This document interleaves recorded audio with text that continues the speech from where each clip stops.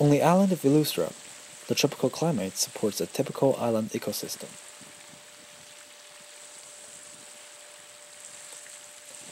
Located on the Atlantic margin of the Bahamian archipelago, the low-lying island receives roughly 110 centimeters of annual rainfall, and the water surrounding it is nourished by the Antilles Current from the south.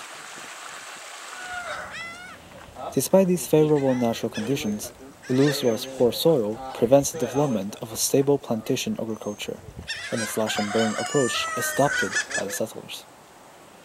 The dominant vegetation on the island is therefore characterized by low shrubs and trees, also known as coppice, that have regenerated from such human disturbance. A terrestrial crustacean species inhabits this coppice. Although it still depends on the ocean for early larval development, the land crab Cacarcinus lateralis is highly adapted to dry environments on the island.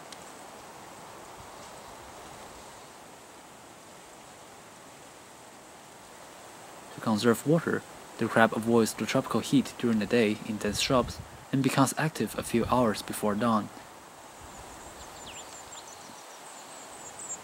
Through water-permeable exterior membranes, it can slowly obtain water from damp soil.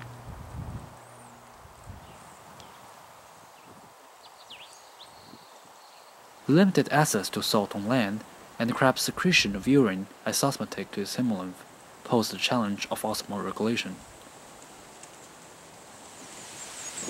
In fact, not only can the crab tolerate large fluctuations of hemolymph osmolarity, but it may also recycle ions from its urine with its gills and gut.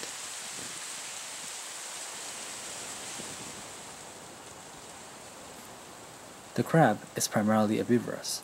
Its diet consists mostly of dead leaves, fallen fruits, and seedlings, but it is also an opportunistic hunter of insects and small vertebrates, and may engage in cannibalism under certain circumstances.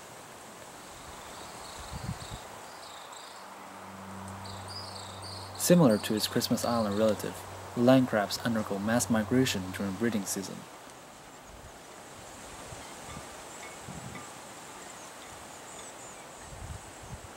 Although Eleuthera has few roads, the cars still pose a threat to the foraging crabs.